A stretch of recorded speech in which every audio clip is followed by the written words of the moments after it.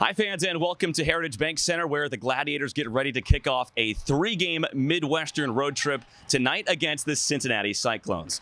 Last week, it was a 3-game set at home against the Norfolk Admirals, and we had a surprise appearance from the Atlanta Braves Blooper. Stay tuned. I'm the team broadcaster, Mike Folta, and this is The Short Shift.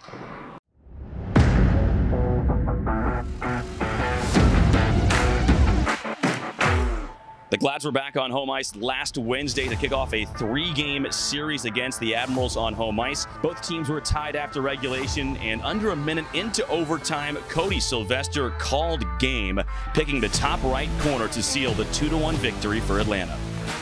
Glads Nation showed out on Saturday night for the Gladiators' annual Teddy Bear Toss game against Norfolk in front of a sold-out Gas South Arena. The Thrower brothers began the game with some fireworks after Josh Thrower dropped the gloves immediately after the puck drop, and just a few seconds later, his older brother Dalton followed up with his best Mike Tyson impersonation, sending Steven Leonard of the Admirals down to the ice with a deadly right hook early in the bout.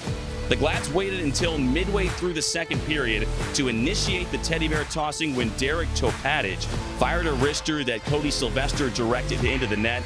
Thousands of teddy bears rained down as Blooper and the rest of the Gladiators fans had some fun with the tsunami of fluff that engulfed the entirety of the ice. The Gladiators eventually fell to the Admirals 3-2 at the end of regulation. Atlanta returned to its winning ways on Sunday afternoon. Cameron Nault continued his hot stick, netting 2 goals in the first period, and Sang-Eun Sheen helped out with 2 assists on both of Nault's goals to become the first ever Korean-born player to record a point in the ECHL.